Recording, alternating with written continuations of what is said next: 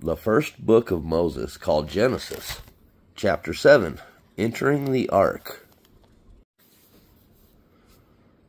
And the Lord said unto Noah, Come, thou, and all thy house into the ark, for thee have I seen righteous before me in this generation.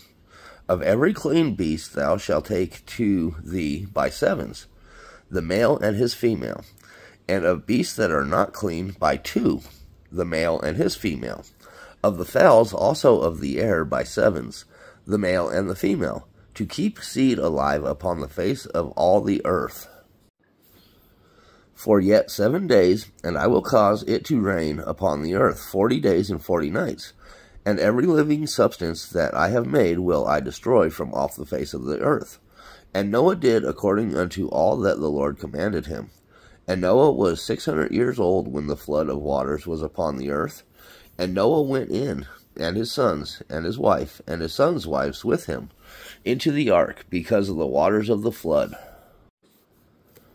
Of clean beasts, and of beasts that are not clean, and of fowls, and everything that creepeth upon the earth, there went in 2 and 2 unto Noah into the ark, the male and the female, as God had commanded Noah.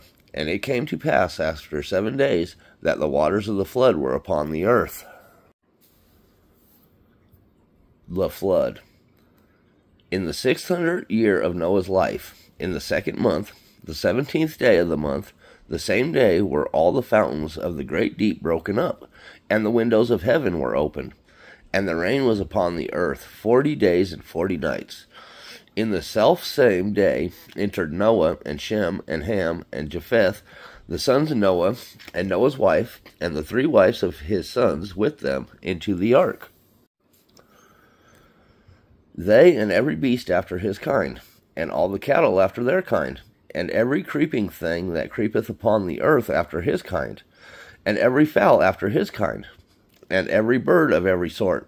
And they went in unto Noah into the ark, 2 and 2 of all flesh, wherein is the breath of life. And they went in male and female of all flesh, as God had commanded him. And the Lord shut him in, and the flood was 40 days upon the earth, and the waters increased and bare up the ark, and it was lifted up above the earth. The waters prevail. And the waters prevailed, and were increased greatly upon the earth. And the ark went upon the face of the waters, and the waters prevailed exceedingly upon the earth. And all the high hills that were under the whole heaven were covered. 15 cubits upward did the waters prevail, and the mountains were covered.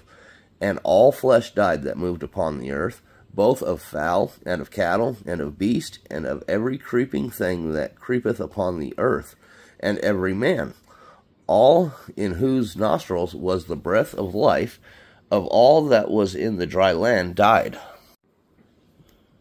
And every living substance was destroyed, which was upon the face of the ground, both man and cattle, and creeping things, and the fowl of the heaven, and they were destroyed from the earth. And Noah only remained alive, and they that were with him in the ark. And the waters prevailed upon the earth 150 days.